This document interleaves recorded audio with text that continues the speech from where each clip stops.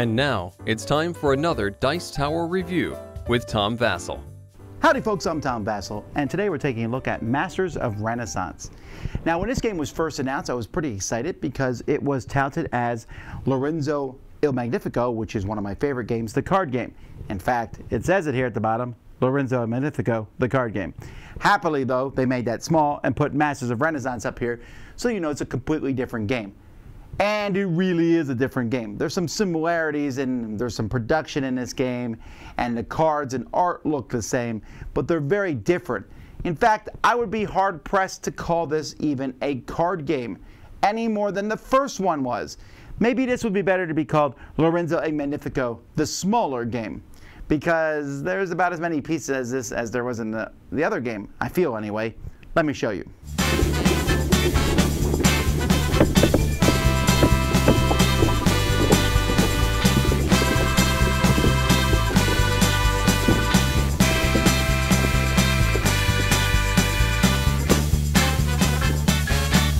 In this game, each player is going to have their own player board where they'll be moving along a faith track. Getting to the end of that faith track will trigger the end of the game.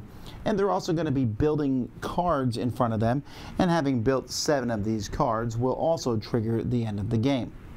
Now on a player's turn, you have 3 different actions. One of these actions is getting resources, and that's where this marble thing comes into play. You pick a row or a column, and that's the resources you get. So for example, if I pick this column, this row here for example, I'll get 2 of the purple resources, 1 of the blue resource, while white marble gives me nothing. Well, if I pick this column, I'll get 1 purple resource. I can move my faith token 1 space on that track and get nothing.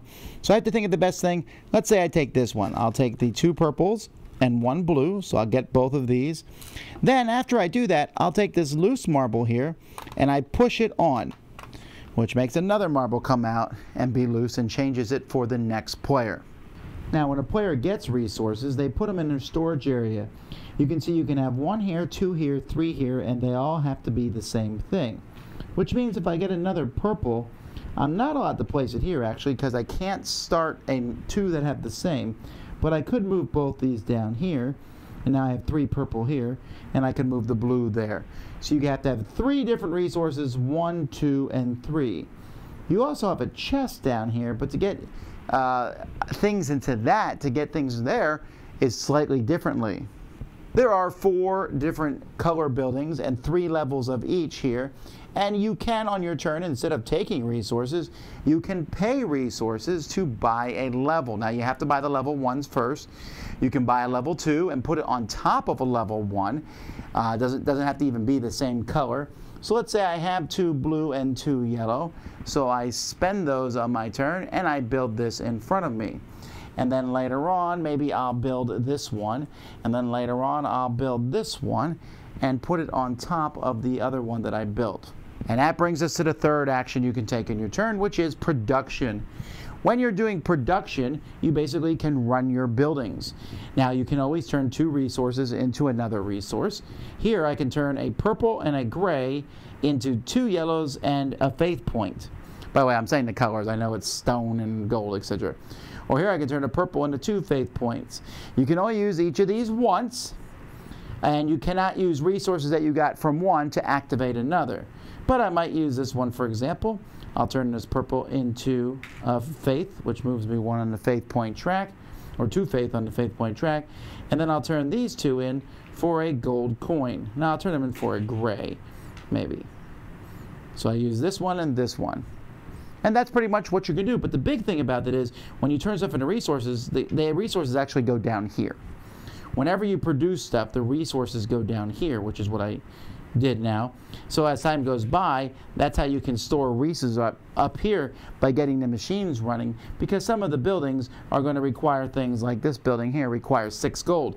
Well, you can't even get 6 gold up here, so you're going to need to run buildings for that to happen. Now faith points, the reason you're getting these is because when somebody gets to this Pope symbol that's on the board, the first time someone gets there, everyone's going to check. If you have your marker inside this area, which obviously the person who moved it there does, you can turn this over and you'll get that many points at the end of the game. Otherwise, you discard it. and you can't get that. And so there's one for each. And you can see that these are bonus points of 2, 3, and 4. Not to mention at the end of the game, you'll get points for how far you pass. Buildings are also going to be getting you points as you build these cards on the board. And you can see the biggest buildings, the level 3, is going to be worth quite a few number of points. And then players are also going to have leaders. At the beginning of the game, you'll get some leaders, and you're going to choose which leaders to keep. You can always discard a leader from your hand for no reason at all, just to move up one on the faith track. But you can also, as a bonus action on your turn, as long as you meet the requirements at the top, play this leader card in front of you. So for example, this one, I need 2 green buildings and a purple building. If I do this, I can play this leader in front of me, worth 5 points at the end of the game. But also, white marbles now, instead of giving me no resource, give me a blue resource.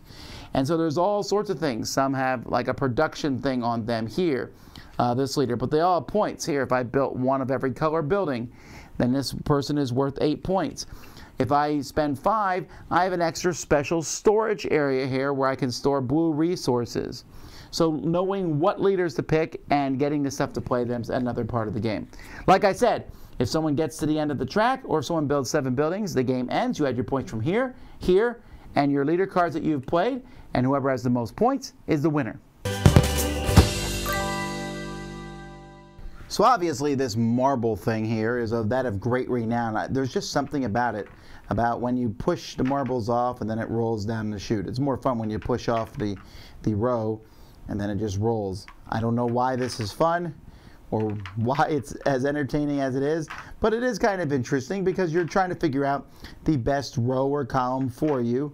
And as you do that, you know, look here and say, well, this one's good. It's 2 grays and a purple. The whites are kind of a pain in the neck, but if you get one of those leaders that makes them more valuable, that's pretty neat. But this is just a little plastic piece that fits inside this board. The marbles are fairly light plastic marbles. The cards themselves, I mean, it's really just changed stuff into other stuff. The little tokens are little wooden tokens. They might be a little smaller than I prefer, but the board and the leader cards, it's the same artwork that we've seen, you know, in other games, and particularly Lorenzo il Magnifico. But the components themselves are pretty good, even though, like I said, they kind of make me say this isn't really a card game.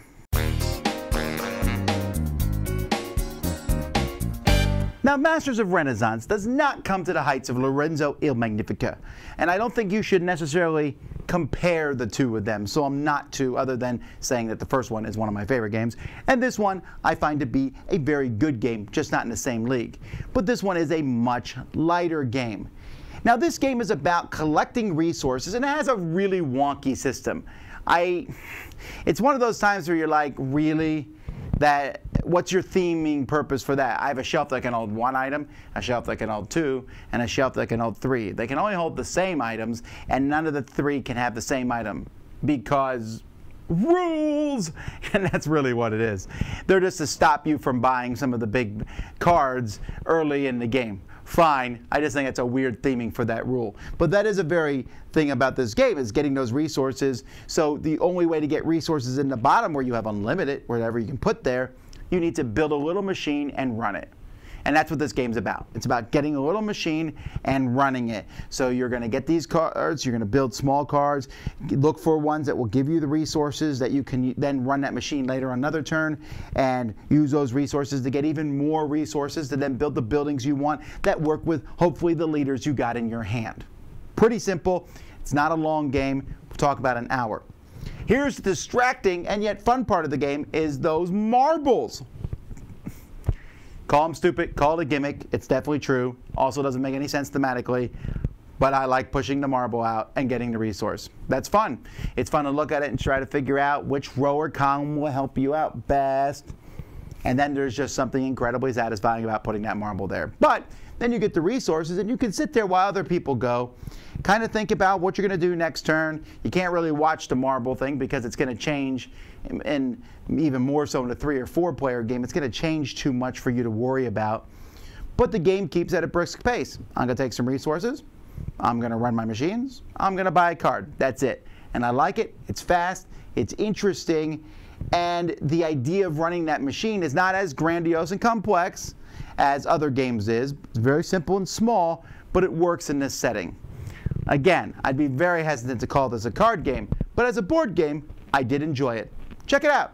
That's Masters of Renaissance. Our judgment approved.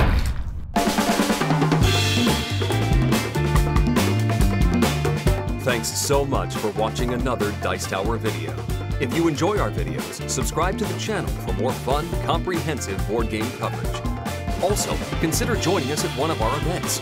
Come to Dice Tower Retreat, a small, intimate gathering where gaming is king. Join us for Dice Tower Cruise, the largest board game cruise.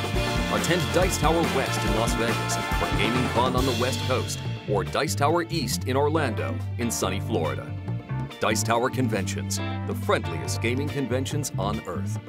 I'm Eric Summerer, and you've been watching the Dice Tower.